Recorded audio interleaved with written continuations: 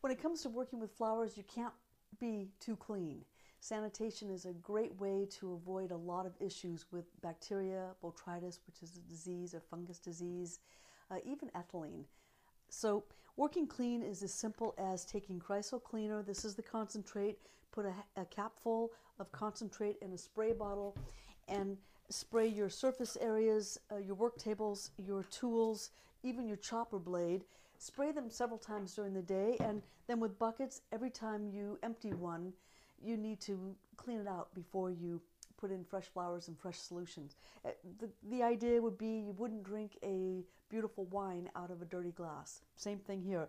So use a scrub brush, take the ready-to-use solution, spray the bucket, give a good scrub in there, scrub the outside and the bottom to make sure that you're not recontaminating when you stack.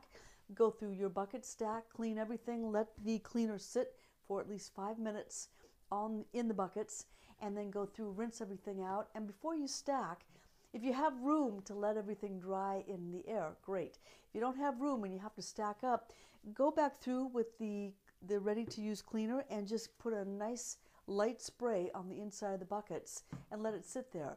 The clarifiers in the cleaner will not bump into the Chrysal professional number 2 or professional number 3. You'll have no problems, and it's not corrosive, so it won't ruin your knives or your cutter blades. Again, you can't clean too much when it comes to flowers.